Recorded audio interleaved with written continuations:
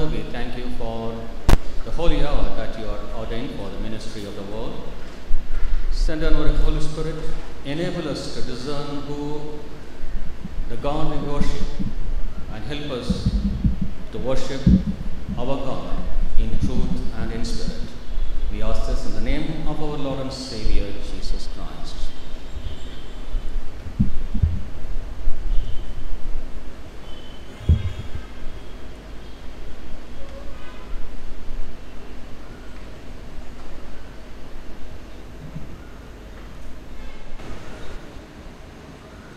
One day I was traveling in a suburban train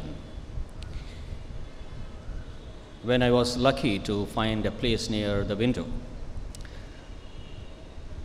And I found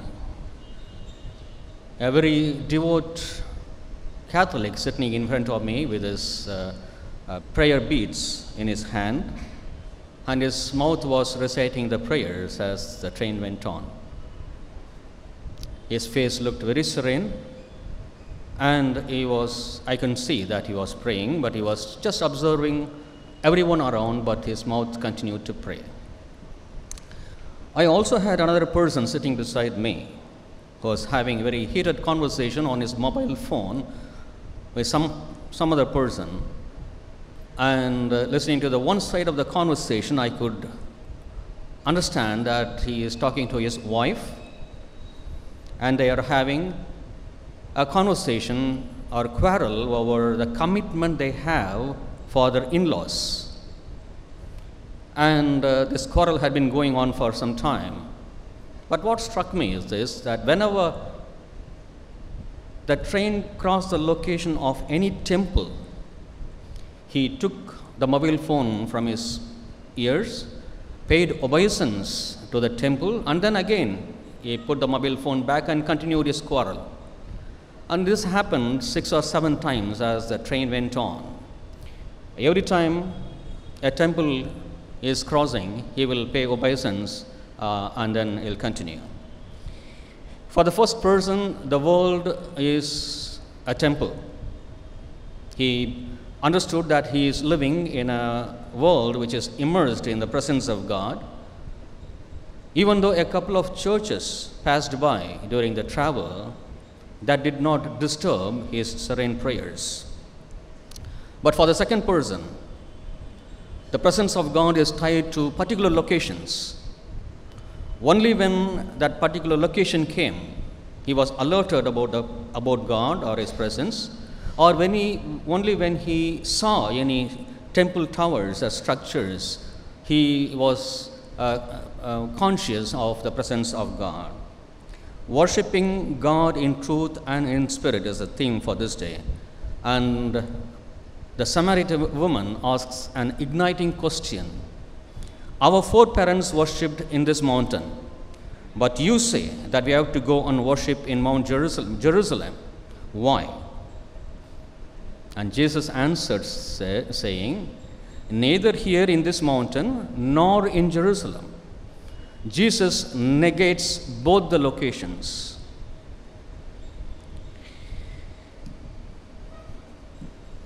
We should understand that God never wants to be localized.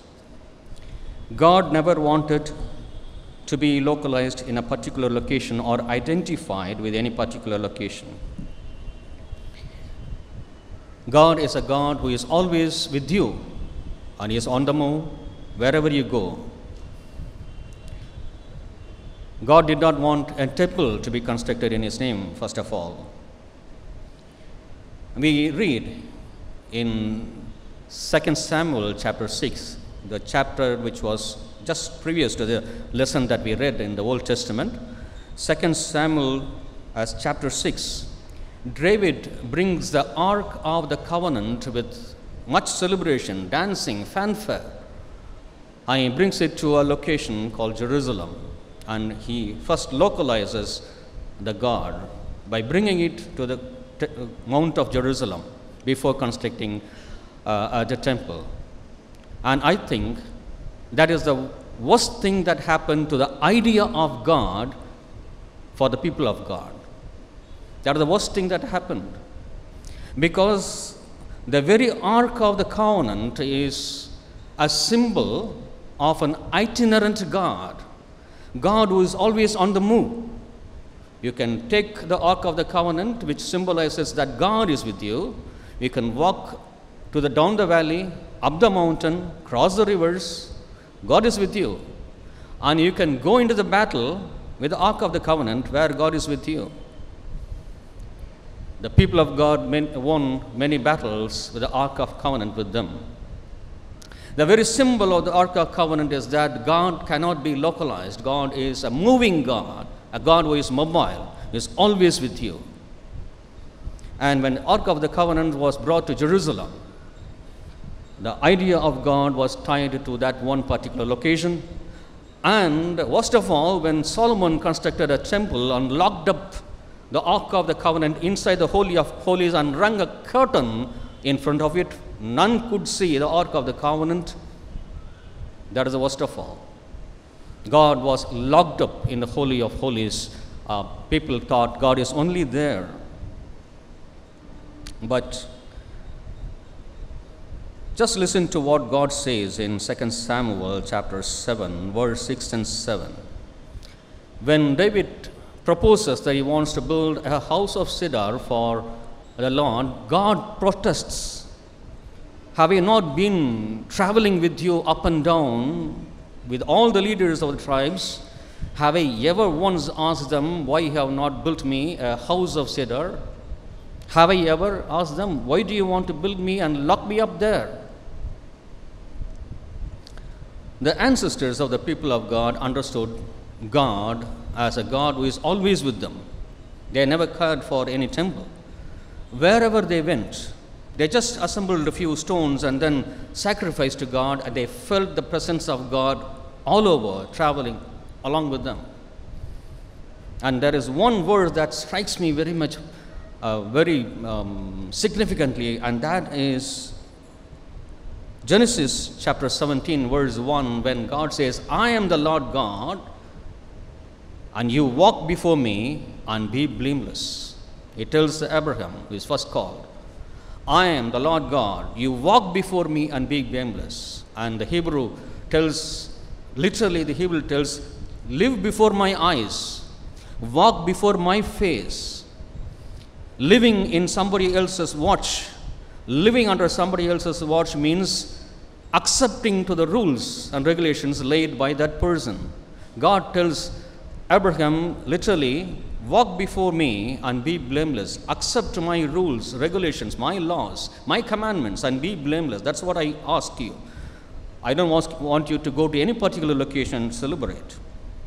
And to ancestor Jacob, God promised in Genesis 28:15, saying, know that I am with you and will keep you wherever you go. And when Moses was hesitant to take lead the Israelites across the wilderness, in Exodus chapter 33, verse 15, God said from Mount Hebron, my presence will go with you. This is a God which cannot be contained within a temple or within a church, however magnificent that structure is. The people of Israel thought that they have constructed a magnificent structure, very big structure, wonderful structure in the days of Solomon, and they thought that God will be very happy to come and live, take an abode in the temple of Jerusalem that Solomon had built. But God cannot be contained in that little temple. That's what is the vision of Isaiah that we have read today. Isaiah chapter 6 verse 1 says, I saw the Lord sitting on a throne, high and lofty. The hem of his robe filled the temple. The temple is not enough even to fill the hem of his robes. You cannot contain God in a temple.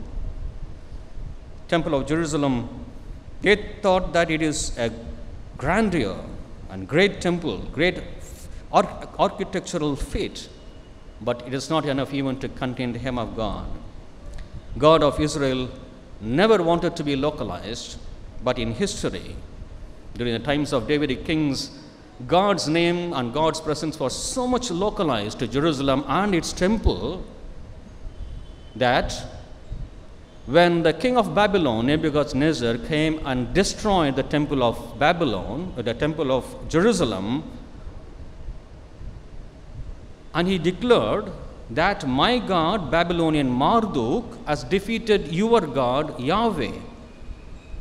And people were so shocked, shell-shocked, that this could happen to a place where God lives. And when the captives were taken across the wilderness, they sang a very sorrowful song. When they were asked to sing, they said, "How can we sing a Lord's song in a strange land?" So much popularized by Boney M. But what these captives did not know is that no land is a strange land for our God who created heaven and the earth.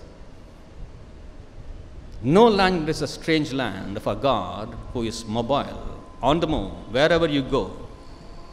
And Ezekiel, in 10th chapter, tells the captives who were in Babylon, saying, "The glory of God has departed Jerusalem and has come to you." Ezekiel chapter 10 tells how the glory of God with wings fluttering departs from Jerusalem and goes to stay with the captives in Babylon. No land is a strange land for this God. During Jesus' time, King Herod built the second temple, and it was a temple of ethnic pride and political power.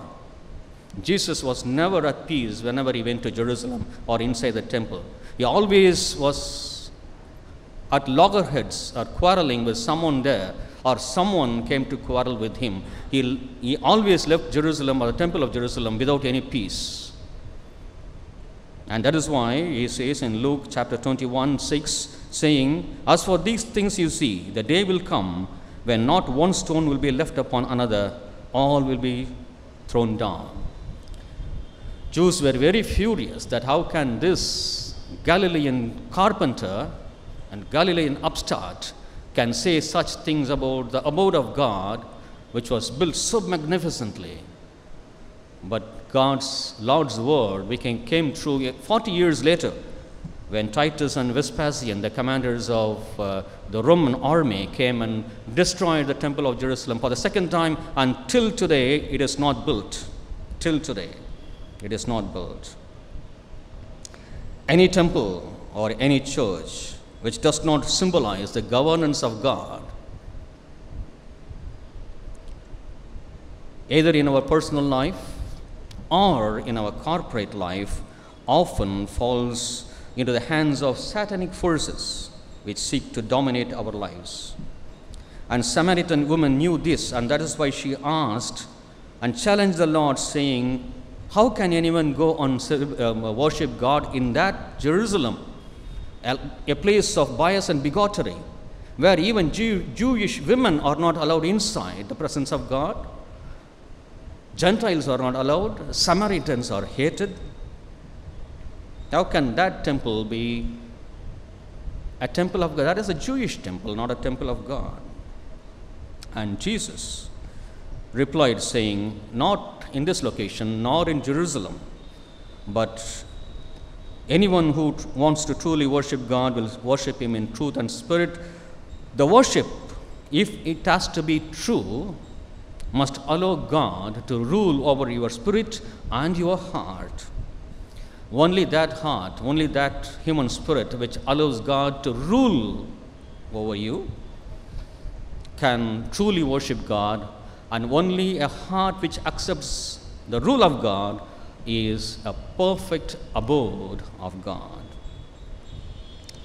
And listen to what Jesus says in John chapter 4, verse 23 and 24. And I found the Good News translation very apt to what I am trying to say. I read from Good News translation. "But the time is coming, and is already here, when by the power of God's Spirit, people will worship the Father as He really is, offering Him the true worship that He wants." God is Spirit, and only by the power of His Spirit can people worship Him as He really is. And we have a Bible called Geneva Bible, which is a product of the Protestant Reformation. It was very popular before King James Version came into being. It was read by all the eminent literarians. This Geneva Bible has a footnote for verse 23 and 24 saying that the Spirit that the Lord speaks is not the third person of Trinity. It's not the Holy Spirit, but it is the nature of God. It's the nature of God. Understand who God really is. So understanding who God really is and offering the worship that He wants is what we are going to take home today. Any worship that helps us to realize who God is, any worship that helps us to respond by resolving to live as God expects us to live, that is a true worship, and that is the worship in spirit. Our God is not a God who can be mesmerized by singing. Our God is not a God who can be satisfied by the offerings that we bring. Our God is not a God who can be satisfied by the eminent, exorbitant structures we build. And any structure that is built, any offering that is given, and any song that is sung, without realizing who God really is an anathema to God. Without understanding who God really is, without understanding what God's nature is, and without understanding what God's expectations are, our worship can never be a true and spirit-filled worship. Listen to what psalmist says in Psalm 51, verse 17. The sacrifice acceptable to God is a broken spirit. A broken spirit, a broken and contrite heart, O God, you will not despise. A true worship hails from a heart not filled with self-importance or boastfulness. A true worship can never hail from a heart which is filled with self-importance and boastfulness. Only a heart which is broken, a heart which realizes its own sinfulness, and a heart which realizes the sacredness of God in whose presence we have come. Only that heart will raise true worship to God. And Paul is giving even more graphic description of what is acceptable worship to God in Romans chapter 12, verse 1 and 2, when he says, I appeal to you, sisters and brothers, present your bodies as a living sacrifice, holy and acceptable to God, which is our spiritual worship. Do not be conformed to this world, but discern what is the will of God. Present your bodies as a living sacrifice, holy and acceptable to God, which is a living sacrifice. Do not be conformed to this world, but discern the will of God. He nails it in perfectly and firmly. True worship is one which helps you to discern the will of God and the ways of God. And true worship is one which helps you to resolve that henceforth this rule of God, this will of God will rule over you. True worship is not connected to any location or any place. Wherever we are present, we are called to present ourselves as a living sacrifice, holy and acceptable to God.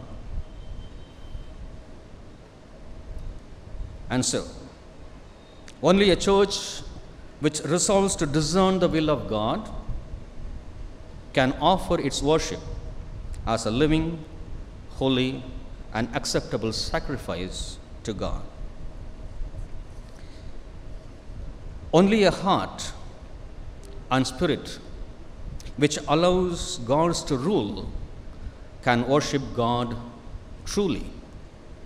Only that heart will be true temple of God.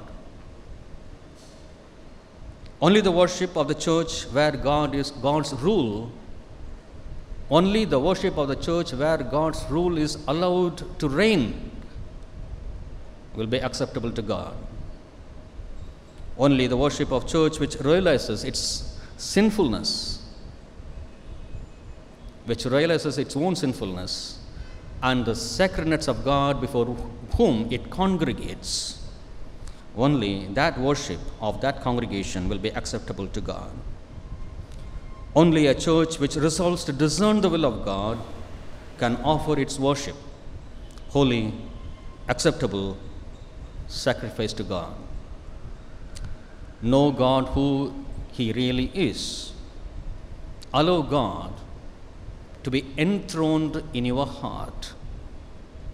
Accept God's ruling in your lives. Worship God in truth and in spirit.